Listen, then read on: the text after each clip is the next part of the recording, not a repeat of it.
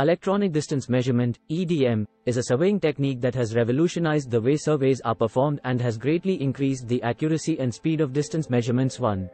EDM uses electromagnetic waves to measure the distance between 2 points, and it is widely used in construction, civil engineering, geology, and other related fields. EDM has replaced traditional surveying methods such as the chain survey and has many advantages over older techniques. One of the main advantages is speed. EDM instruments can measure distances accurately and quickly without the need for manual calculation or tedious chain measurements. Another advantage of EDM is precision. The measurements taken by EDM instruments are highly accurate, with some instruments being able to measure distances with errors of only a few millimeters. This level of precision is essential in many fields, such as construction and engineering, where even small errors can have significant consequences. EDM instruments come in many different types, and each type has its own unique functions and uses. The most common types of EDM instruments used in survey work are the total station and the laser rangefinder. The total station is an electronic instrument that combines the functions of theodolite, EDM, and data collector, and it is widely used in surveying and construction.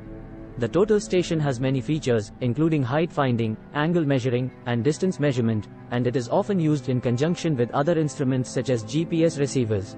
In contrast, laser rangefinders use a laser beam to measure distances, providing faster and more accurate distance measurements than total stations. They are also smaller and more portable, making them ideal for use in remote or difficult to reach areas. Despite their many advantages, EDM instruments are not without their limitations and potential sources of error. The accuracy of EDM measurements can be affected by a number of factors, such as atmospheric conditions, equipment calibration, and operator technique.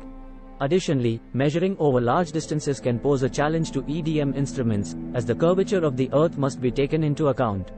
In conclusion, EDM has become an essential tool in survey work, providing fast, accurate, and precise distance measurements. As technology continues to improve, EDM instruments will likely become even more advanced and user-friendly, enabling surveyors and engineers to continue pushing the boundaries of what is possible. However, it is important to remember that EDM instruments must be used correctly and with caution to ensure the accuracy and reliability of the measurements they produce.